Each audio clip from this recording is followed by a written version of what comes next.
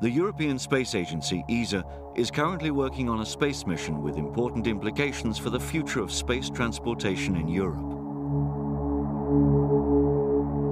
After being launched into space, the IXV, or Intermediate Experimental Vehicle, will return to Earth as if from a low Earth orbit mission, testing brand new European atmospheric re-entry technologies during its hypersonic and supersonic flight phases.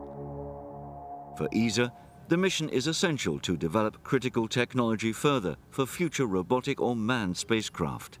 We have noticed from the past that by embarking in large developments without having a strong know-how on the basic technology that you need to support such developments may create increased risk in the big operational developments. That's why we have decided to develop such an intermediate experimental vehicle. So intermediate in the sense that it starts on the ARD achievements and it performs the intermediate step towards future developments.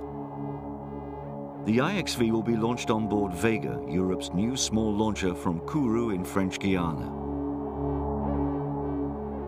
After re-entering the Earth's atmosphere and being slowed down by friction from a speed of 7.5 kilometers per second, it will descend by parachute and land in the Pacific Ocean to await recovery and post-flight analysis. As IXV flies through the Earth's atmosphere, its 2-hour mission will include a set of automated maneuvers. This will allow scientists and engineers to test in situ the systems which ensure its safe return to Earth under huge extremes of temperature.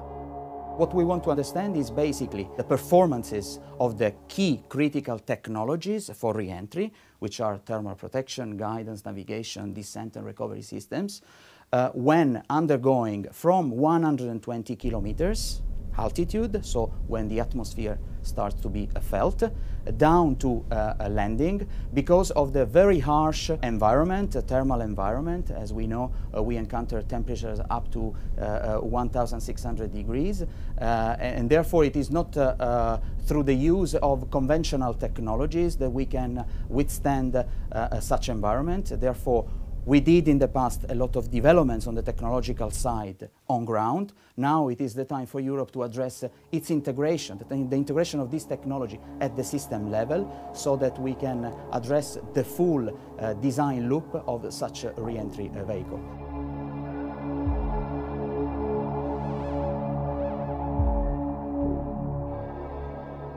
Scheduled for launch in 2012, IXV follows on from ESA's atmospheric re-entry demonstrator launched in 1998.